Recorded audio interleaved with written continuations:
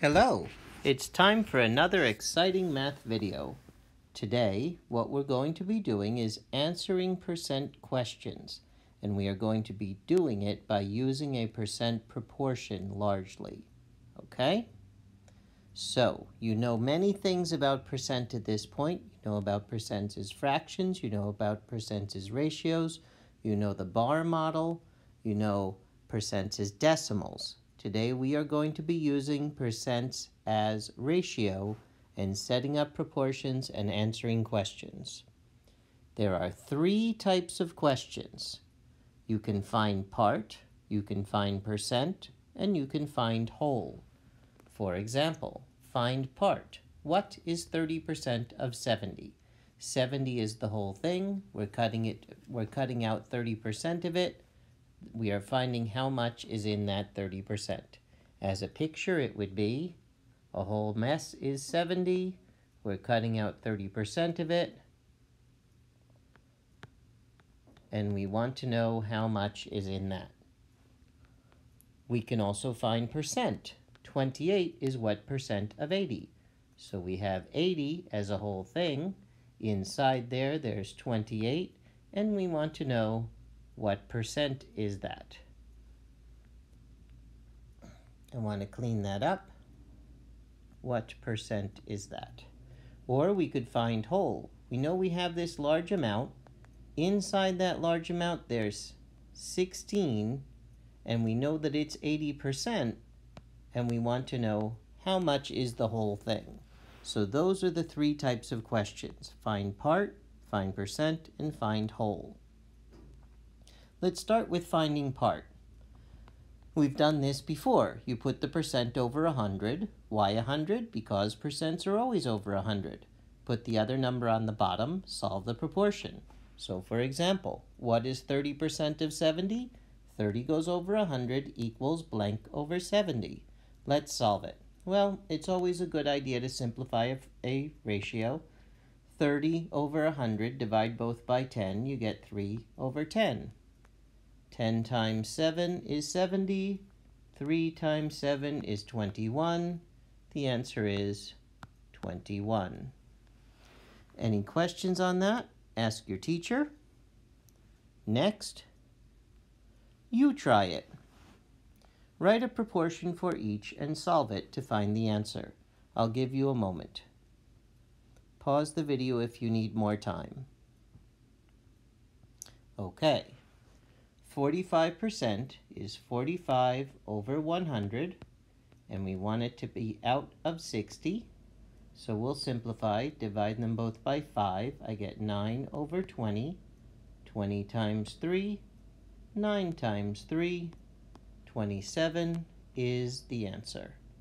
What is 60% of 150? 60 over 100 equals blank over 150. Simplify this, divide them both by 20. I get 3 to 5. 5 times 30. 3 times 30 is 90, and the answer is 90. Any questions? Ask your teacher. Finding percent. Write the numbers as a ratio. Set the blank over 100. Why over 100? Because we're looking for the percent, and percents are always over 100. So the blank will be over 100. Solve the proportion to find the answer. 28 is what percent out of 80? So I do 28 over 80 equals blank over 100. I put the blank over the 100 because it says what percent. Percent is over 100, so what over 100 is blank over 100. 28 over 80, so it's 28. I'll divide them both by 4. That's 7, 20. 20 to 100 is times 5. 7 times 5 is 35. So therefore, the answer is 35%. And it is a percent this time because we're looking for percent. It says what percent. Okay? You try it. Write a proportion for each and solve it to find the answer. I'll give you a moment. Pause the video if you need more time. Okay. 15 over 25. And we want it to be 100.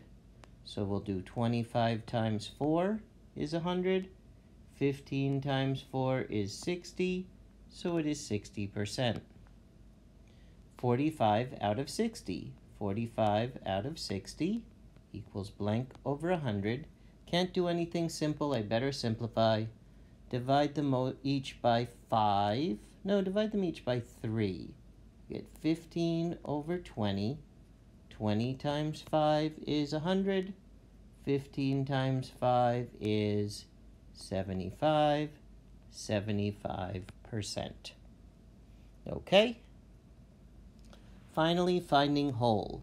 Write the percent over 100 because percents are always over 100. Put the other number on top with the blank on the bottom. It's on the top this side because it is the percent.